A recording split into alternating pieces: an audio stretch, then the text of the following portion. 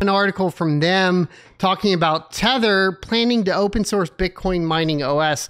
And so I was trying to figure out what this was. So Tether Bitcoin mining OS. So this one is really, really odd. So let's see if we have. So it's all talking about the article that I have right now.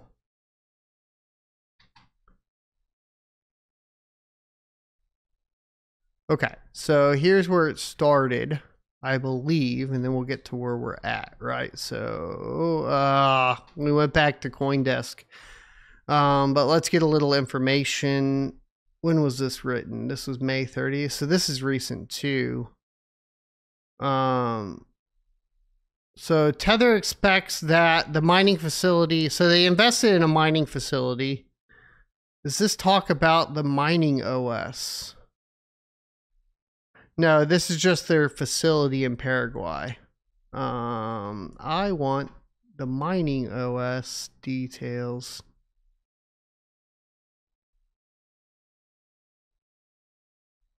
Because I was trying to so let me tell you what the article's about, right? So USDT issuer is going to be open sourcing their Bitcoin mining OS, which is, I guess short is MOS.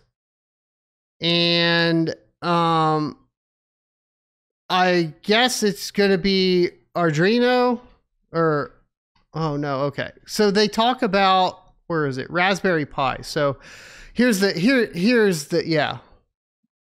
Let's just read his Twitter, and then I'm going to try to dig into this and figure out what it is. So Tether will work towards open sourcing its Bitcoin mining OS. A horde of new Bitcoin mining companies will be able to enter the game and compete with the network to keep the network safe. No need anymore for third-party hosted software. MOS will create an even playing field, reducing the gap between publicly listed companies and smaller players. The mining OS is extremely scalable, resilient, and modular, built with peer-to-peer IoT architecture at its core. It can scale from a Raspberry Pi connected to a bunch of miners to full site development with multiple redundant mainframes monitoring hundreds of thousands of miners. So what I understand is, and what I was trying to look into is, I think this is just straight up like a competitor to Foreman or Hive, and it's supposed to be open source, right? So currently, like if you use Foreman or you use Hive, there are fees attached to those.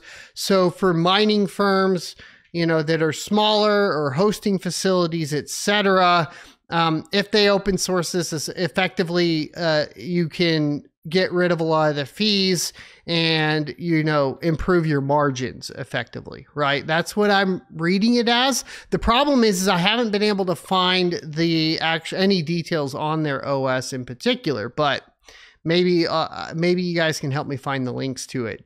So it's supposed to support, you know, popular mining machines and vendors in a variety of containers and lots of electrical equipment.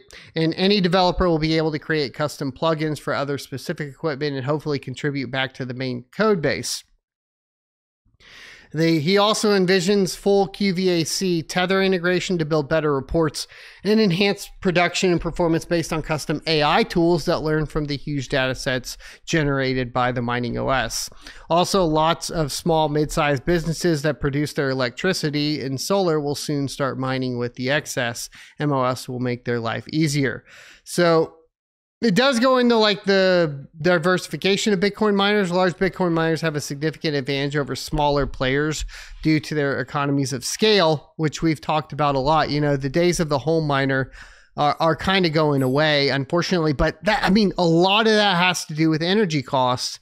And I don't know if that's going to come back down. You know, there was a lot of hope and like surrounding, you know, the Trump administration coming back in and bringing those energy costs down. But, you know, I haven't seen that play out in reality, unfortunately, yet. And all we continue to see is increases. I know it takes time, so we'll have to see what happens. But as of right now, you know, you aren't going to, definitely not even able to like get hosted with older equipment and be profitable. Some miners have built large Bitcoin treasuries to benefit from the asset's price appreciation during the bull market, while others have repurposed NGUs for artificial intelligence applications. Obviously, for example, Hive Digital are using AI workloads and has generated significantly more income than crypto mining, which has prompted the company to invest more heavily in this area. Institutions are much more interested in us with our AI than Bitcoin, Frank Holmes, Hive's executive chairman, told Cointelegraph in September. Still, some companies have gone all in on Bitcoin, shedding less competitive parts of their operations. Bitcoin miner Cargo, for example, generated over $100 million worth of Bitcoin in just 2 months after selling off its legacy operations to focus solely on its mining business. And then we did see, what was the one yesterday? I might have to go back and look it up. What were they? It was like a weird company, but they completely shifted over to Bitcoin mining at the end of the day, which is pretty funny. I'm trying to remember what that was. What company was that now? What did they do again? I'm not going to remember. Go watch yesterday's stream. So he's saying make mining great again. Do I think an open source OS will make mining great again? No, because we have an energy cost problem, right? And an access problem. The fact of the matter is that economies of scale still take over with the reduction in cost based off of the, minimum order quantity price discounts that places like, Bitmain and WhatsMiner offer, making it very difficult for you to really... The great thing about mining was being able to mine from your house and decentralizing the network and being profitable and being able to scale.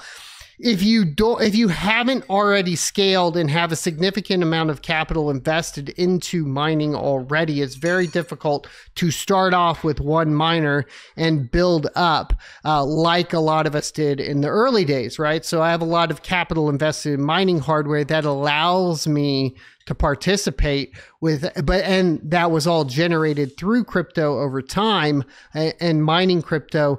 Are those same opportunities available to the whole miner now? I would say not as readily.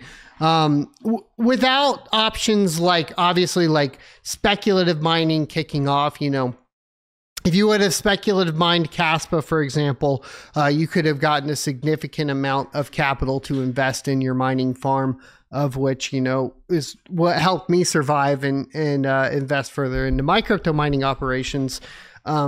So outside of some like outlier opportunities like that, which are very hard to,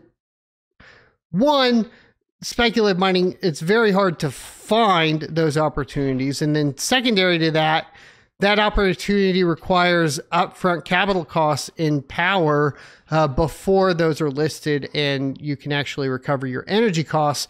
So that is almost more of a gambling situation, unfortunately, as opposed to what it was like, say, 2016 and 2020 with Ethereum, where you had a pretty basic assumption of what you could earn with a single GPU, say, and then plan that out accordingly to scale.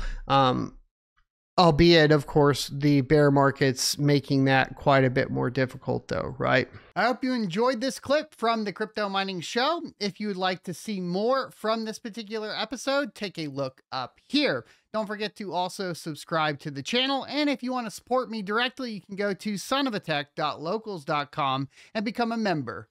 Thanks for watching, and I will see you next Tuesday.